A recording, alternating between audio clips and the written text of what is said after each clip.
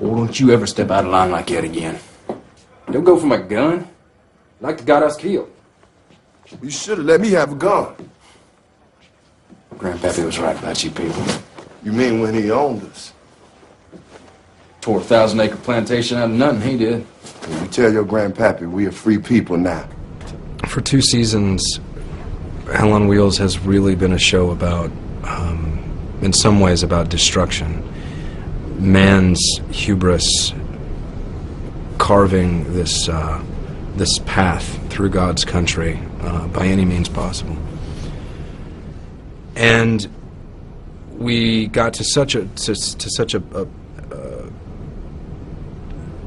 destructive place at the end of 2nd season that we realized that the only place to go was to dig ourselves back out of that hole and start making a show about construction or reconstruction. Take them off.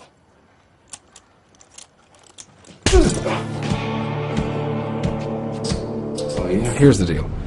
Cullen Bohannon is suffering post-traumatic stress disorder before that was a diagnosis.